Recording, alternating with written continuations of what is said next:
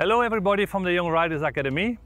Today we're going to show you how to practice the water. First of all, I would like to tell you what kind of problems most of the time is coming with the water. Or the rider is not riding correct to the water, that the distance is not correct, that they're just chasing to the fence, what makes actually a bad jump after.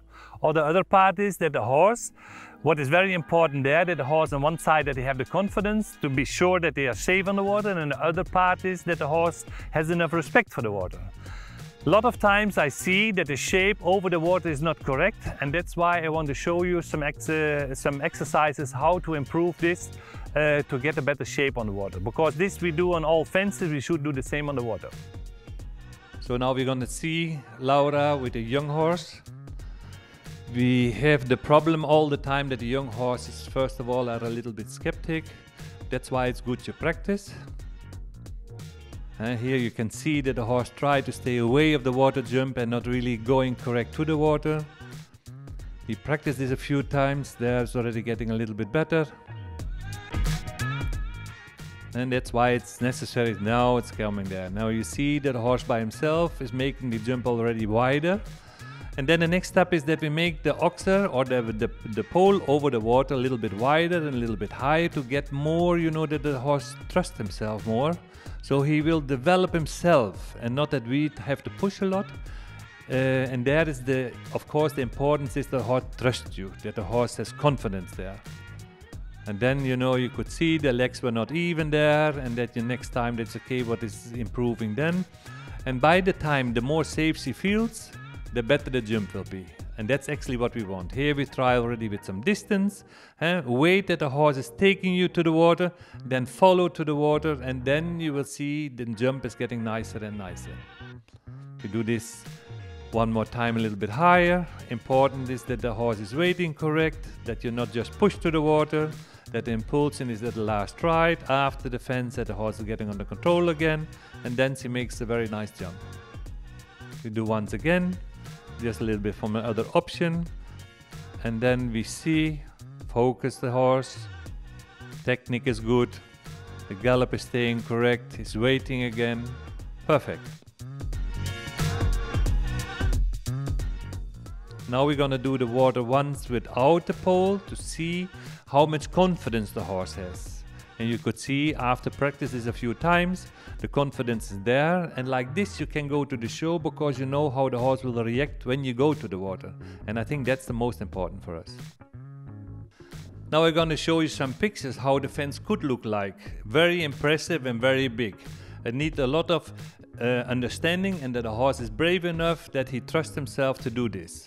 For the rider as well to get there with the correct distance. Of course it's important that we have a safety cup or a flat cup that the fence could fall easy down. It's important as well that we have enough, we cannot start with this height, you have to build this up. I think this is very important for both for rider and horse. Here is Michael G. Duffy with the horse, he is doing the same.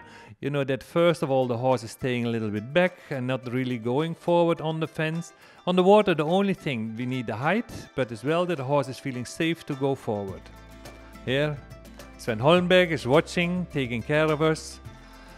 And now we will try to do it again. Even for this horse is a little bit older as the horse from Laura, so we could make the fence a little bit higher and a little bit wider as well.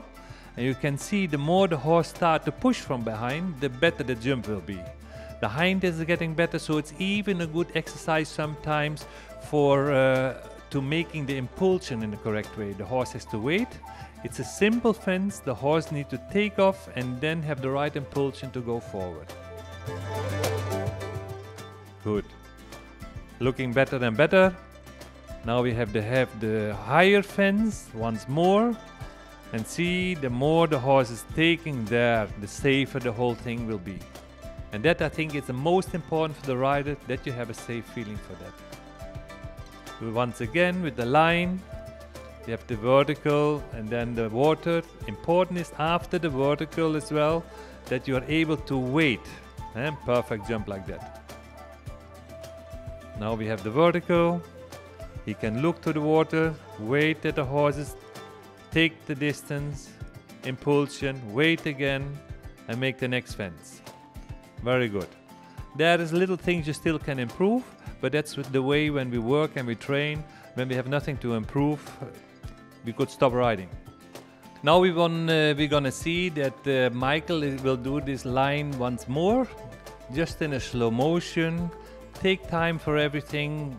Look how the fence looks like. His position is good. He's waiting, the water is coming, the horse is looking. He's taking him there, so the impulsion to take off.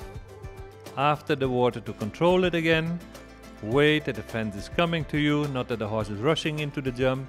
You get a very nice jump here, takes time, good. And after this, it's very nice that I had two riders with Laura and with Michael. I could train easy, I could show you these nice pictures, and I hope you will enjoy and have a good training with that.